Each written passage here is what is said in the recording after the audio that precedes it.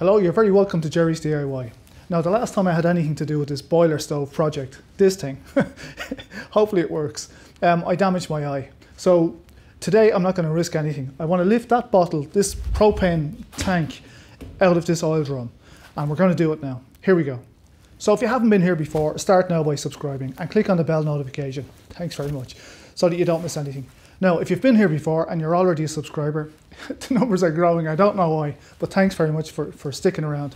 It's great having you here. Okay, so we're going to lift this bottle out of that stove, and I'm not going to use my hands, allegedly. No, I'm going to risk my garage door, my shed door, to do this. I thought I'd give it a shot. Look, Hollywood moment or something. Anyway, here we go, look. I'm going to lower the door.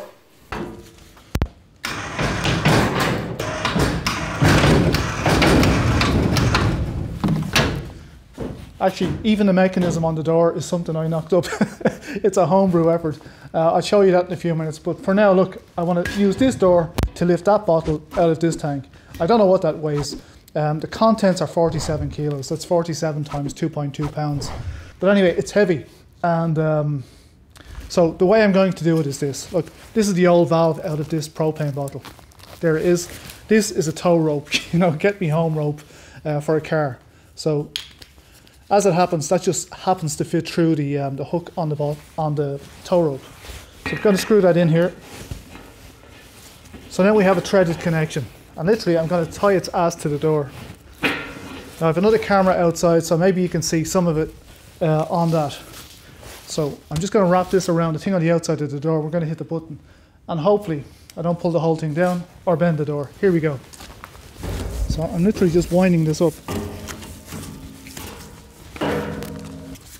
Okay, so this is my up and down mechanism. This was an engine hoist or some sort of a hoist, and I just put a wheel on the end of the, you know, the top of the door, and I wind it up just by hitting that up. Anyway, here we go. Look.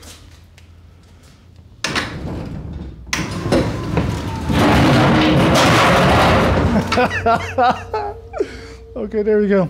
I thought it would just pull clean out. I didn't expect it to be hanging out of the door. Okay, so that's interesting. All right, don't do this at home, folks. All right, everything looks reasonable. I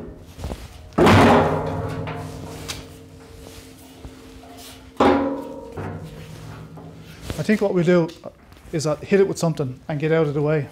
Now, the problem is it's hard to find something because I've burnt it all. Okay, so let's see. Okay, so here's a small piece of something. I just don't want to damage the cylinder, and I definitely don't want to damage the door. So let's give it a light rap of an axe. Moved it.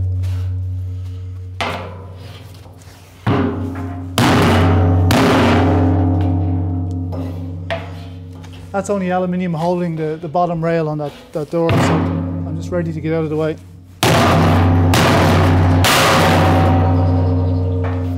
Birds are giving out. There we go.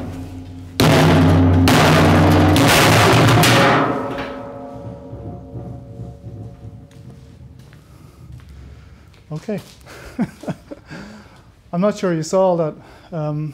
Anyway, look, I used this axe to drive it down. It's obviously a tight fit, which is why it needed a bit of persuasion. Persuaded. Okay, I welded on a 2mm flange, 2mm thick, and about 1 inch wide all the way around this.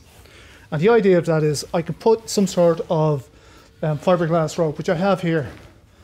Here we go. So I can put this fiberglass rope around it, you know, like this, and it squashes, and that gives me a nice airtight seal between this contraption and this one. So there's my oil drum with a hole big enough to accommodate that propane tank. And I'm going to drop it back in now. It was just to show you the setup. Oh, and I found some stuff in there as well. Okay, here we go.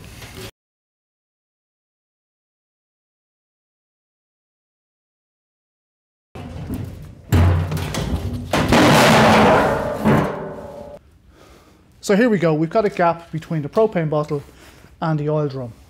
And we're going to put some fiberglass rope in there, and I'm going to stitch it together. There's a bit of fiberglass rope, I don't know, roughly 4 feet. Okay.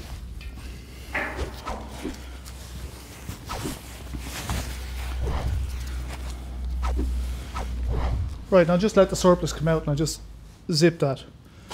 So we'll just drop that down a bit more now.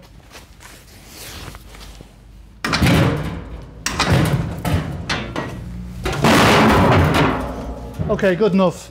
So the garage door, I don't recommend you do this. It's rough and ready, but I'll show you the setup. This was an engine hoist for about 30 or 40 euro, dollars, whatever. And it's got a steel cable, which is here on the top. That steel cable travels up, and if you can see red things at the end of the door there, what they are is I got 2 wheelbarrow wheels, put them together, and then I screw them to the side of the door. So when the door rotates, the wheels rotate as well, independent of the edge of the door. And then I threw the equivalent of a rope over it, and when I pull the rope, it turns the pulleys, which in turn, or turns the wheelbarrow wheels, which in turn brings up the door. And as I release the wire, the weight of the door brings it down. So that's it. It's dangerous, but you know what? It's better than the old chain I used to have. So there you go. Quick door mod. Okay, so I'm going to connect the two items, the propane bottle and the oil drum. I'm going to connect them together with some tech screws. So what I'm going to do with the tech screws is I'm going to drill them every 4 inches or thereabouts all the way around. So we get one in and then I'll work out spacings. But anyway, some earphones and some safety goggles. Now, I don't expect anything. This cylinder got me before, so respect. Okay, so let's try one near you so you can see it maybe. So if I try tightening through this top hole, what happens is it parallel threads and tries to keep the same spacing. But I don't want that. What I want is for it to go through the top one, no problem, and pull in through the bottom one. So I'm just going to drill that one size bigger. Right, that's only the top one. So it's going to drill into the bottom one now and be able to pull itself down. Like that. Okay, so we have to do that with a couple of them now. Well, a few of them. Here we go, just quickly do them all.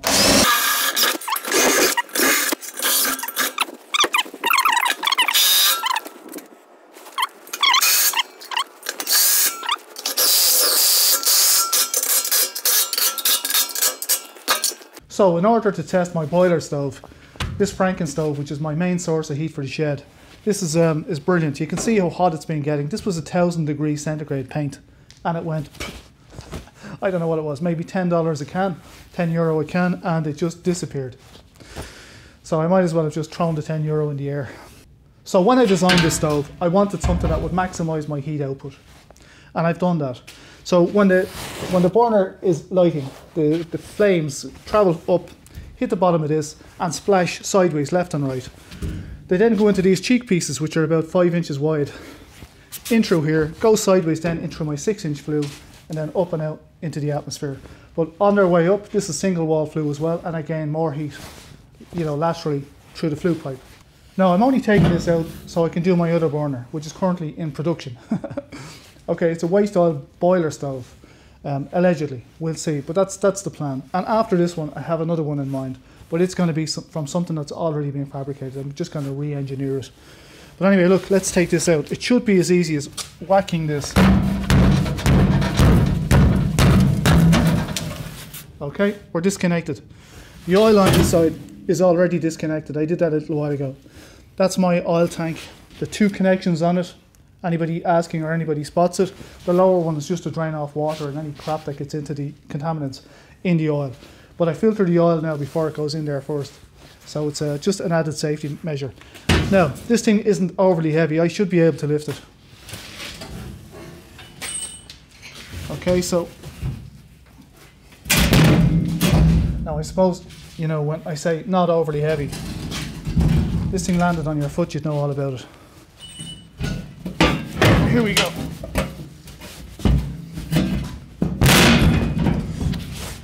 Now we'll just take out the old flue. It's only pushed up there with some packing.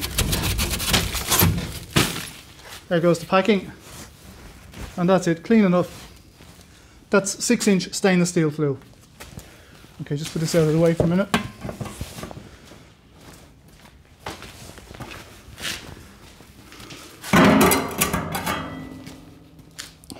Now, I set this stove up to run on 5-inch. Maybe I hadn't got the 6-inch at the time, I don't know. This is great quality stuff. This will last for years. I've actually got this on my boiler stove in the house, properly manufactured boiler stove. Not these Mickey Mouse things I work on. Okay, here we go.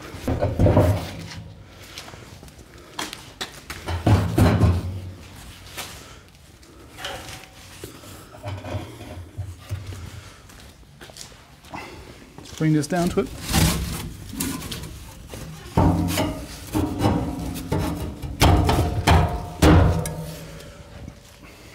Whoa. Okay, as you can see that it's off by, I don't know, 3 inches I'd say. I was probably right the first time. Okay, so let's drive them over a bit.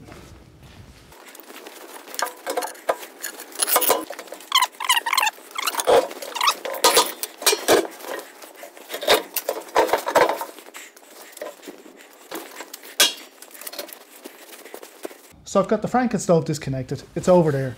This thing now is just a big oil drum, propane bottle, and we're going to light a fire under its ass in here. Okay, so what's going to happen is my little waste oil burner unit is going to go in there. It's going to be fed air from the far side of this. It's going to, and it's going to make a lot of flame. It's going to hit the bottom of this thing, and it's going to be the very same as if you're boiling your pot with eggs in it or something. What's going to happen, the bottom of this is hovering over the flame, the very same as your pot would be in the house, you know, in your gas cooker or something. So this is one of the oil burners I made before. I've made quite a few burners. Lots of them didn't make it to YouTube. But anyway, look, this one, or one like it, is going to be under the bottom of this. We're going to force feed it air, and we're going to get a burn on the go. Now, clean burn. The fumes and all the rest are going to go between the wall of this and the outer wall of the drum. It's going to travel around the back, and it's going to go up my flue. That's it. So, and because we've got a big pot of water, massive pot, I don't know what it is, 3.5, 4 feet high, full of water, it's got to get hot. Now, this is far from the most efficient way of making hot water. But you know what? It'll make a ton of hot water, and it'll make it for free. You know, just some waste oil, and 2 or 3 litres an hour, which is what my burners work great at. You know, they produce a lot of flame, a lot of heat, and this will have to get hot. I'll have a thermostat in there. I'm sure we can shut off the water when we have 60 degrees, and further down the road, I'll make a much better system on this. But for now, anyway, look, crude, 2 items, one of my waste oil burners, and a blower in this case. It's not going to be normally aspirated in this one, and it's going to make a ton of hot water. There you go. Now, if you liked the video, please thumbs up, subscribe down here. Thanks very much. If you're already a subscriber, there's more than 35,000 of us now, you know, who are interested in this sort of stuff, which is unbelievable. So look, thanks very much. It's absolutely brilliant having you here. And that's it. I'm going to leave it there for now and leg it. So bye for now. See you all in the next video. Thanks very much for dropping by. Good luck. Bye.